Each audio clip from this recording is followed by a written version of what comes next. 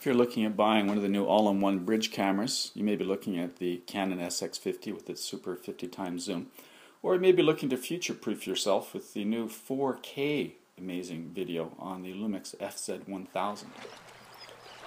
We're going to be looking at bald eagles about nearly 500 feet away. Both cameras are beside each other on tripods, and we will be using the full zoom capabilities of these cameras. The Lumix is a 16x optical zoom, Leica. We'll be doing the 4x digital on top of that, which I found to be not too bad. It's not too pixely. The Canon has a superb, of course, 50x super zoom lens, capturing video at 1080p 24 frames per second. It's got the Canon quality throughout, and it is a great, fast, easy zoom to use.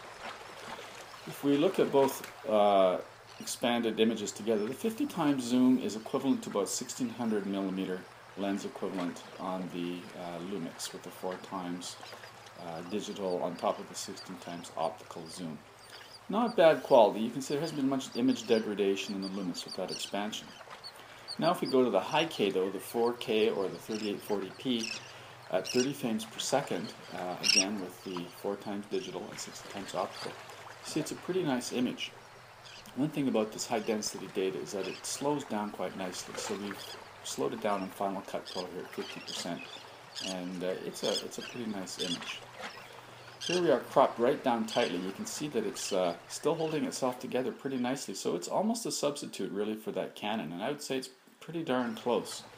The Canon here at its native resolution, you can see much more image sharpness with the little fishes swimming in the background.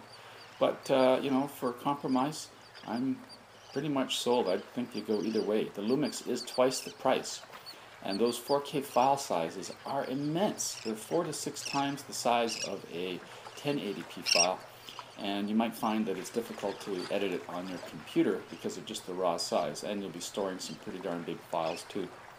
But if you don't mind doing that, this is a way to future-proof yourself and almost get the equivalent of a zoom lens like the Canon has. Thanks for watching.